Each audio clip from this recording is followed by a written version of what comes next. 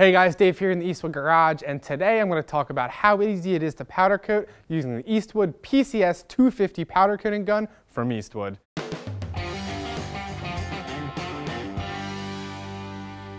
We're using the dual voltage gun because it's what you need for most powder coating jobs, because the dual voltage is what allows you to get into the hard to reach areas as well as the large flat areas. So why do you need a powder coating gun?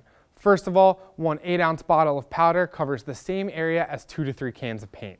Plus, it can be applied thicker than paint without running or sagging. And it emits near zero VOCs or hazardous waste. Simply sweep up the overspray. Plus, it's more durable and chip resistant than paint. How resistant? Let's take a look at a test we did. One panel is painted and one is powder coated. Let's see what happens when we hit them with a pick hammer.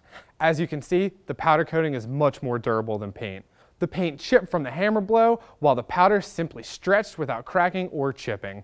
And if it survived the hammer blow, it'll survive most applications. Powder is also great at resisting brake fluid, making it perfect for powder coating brake parts like master cylinders and covers. Besides the durability, powder coating is simple. Start by cleaning your part with pre-paint prep, screw the powder bottle onto the gun, connect the air line with the PSI set between 5 and 10, and attach the ground clamp. Then just spray the powder. Simply work around the part, starting with the corners and edges, and then work to the larger flat areas.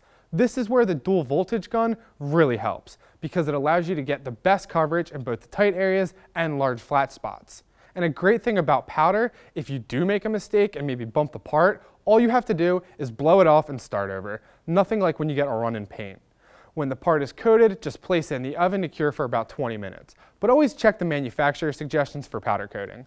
When the part is fully cured, remove it from the oven, and because powder coating is so durable, your parts are going to look great for a long time. A great way to change the appearance of powder is to simply change the base coat. This is an air cleaner that we top coated with Eastwood Rally Blue powder. Again, one side is over the original chrome, and the other side is over the Eastwood Gloss White powder. It's amazing the cool effects you can get by simply changing the base coat. Powder coating isn't just for car and motorcycle parts. Here at Eastwood, we even powder coat stainless tumblers and even mason jars to make candle holders. If you ever wanted to try powder coating, there's never been a better time than right now. Just click the link to visit eastwood.com to get your powder, gun, and all the supplies you need, and you'll be powder coating by next weekend.